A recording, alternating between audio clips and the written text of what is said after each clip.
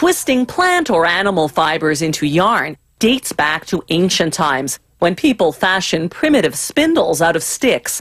Around 500 BC, the spinning wheel was born in India. Today's factories have fully automated spinning machines that work on the same principle as a spinning wheel.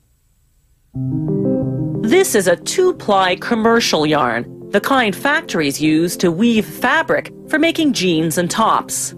It's made from large bales of raw cotton. Cotton comes from a plant, so naturally some leaves and stems are mixed in with the cotton fibers.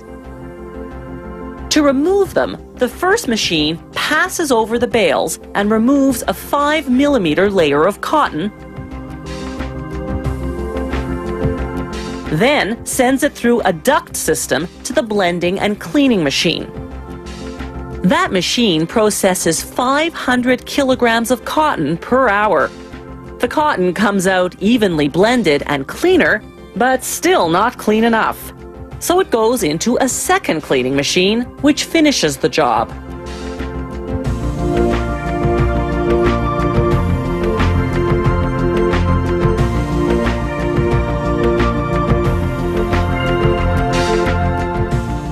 Now the cotton goes through what's called a carding machine. It has huge rollers with wire teeth. They comb out the tangled fibers and line them up in parallel rows. The machine also discards any fibers that are too short to process. Next stop, the coiler. This device takes the rows of fibers and forms them into a thick and loose first stage yarn called sliver.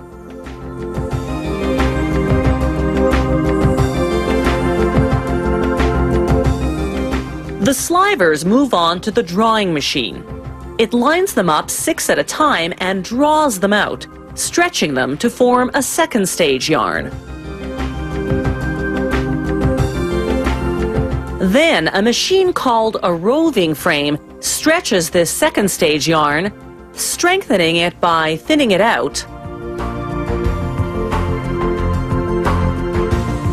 until it looks like this. This third stage yarn is called roving. Depending on the type of yarn they're making, it's anywhere from 3.5 to 16 times thinner than sliver. They now stretch the roving up to 30 times thinner, which strengthens it even more. The yarn is finally finished. Now they have to transfer the yarn from all these small spools onto huge industrial-sized cones, 20 spools to a cone. One transfer method uses the winding machine. It winds the yarn from the first spool onto the cone. Then it automatically takes the back end of that yarn and attaches it with a knot to the front end of yarn from the next spool. It winds it onto the cone, then attaches the back end to the front end from the next spool, and so on. As each spool empties, the machine automatically discards it.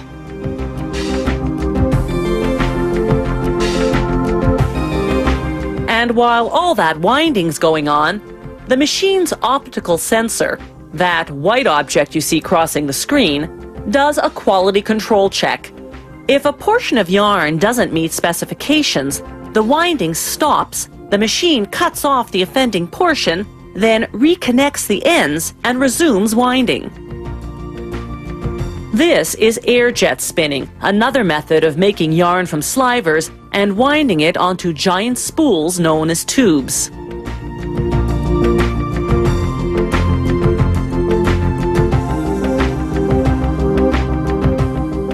A suction tube grabs the front end of one spool and connects it to the back end of the previous one, again with a tiny knot.